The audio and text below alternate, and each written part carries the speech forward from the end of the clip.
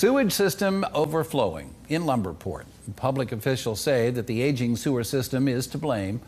Wastewater is flowing into the 10 Mile Creek, one of the biggest feeders for the West Fork River.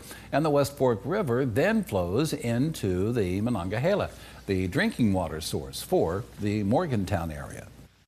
And the problem is that the main lines on the system are only 4-inch lines.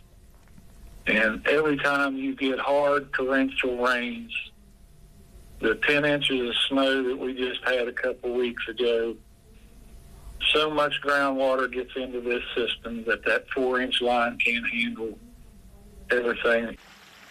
Now, the Department of Environmental Protection says that it plans on doing a complete on-site inspection.